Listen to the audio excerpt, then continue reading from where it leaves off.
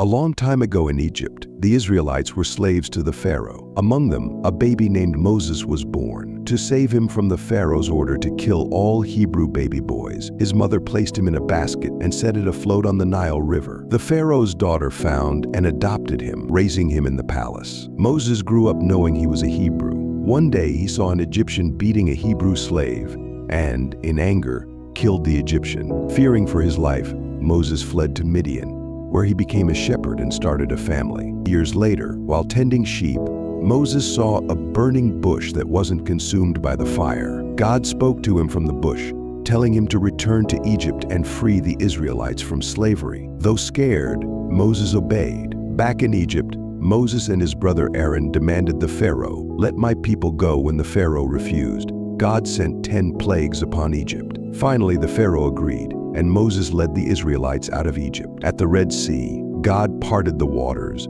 allowing them to escape from the Pharaoh's army. In the desert, God provided food and water for the Israelites and gave Moses the 10 Commandments on Mount Sinai. Despite miracles, the Israelites often complained. Moses could only see the land from a mountain before he died. Moses' story teaches us about faith, obedience, and perseverance. Even in difficult times, God is always with us.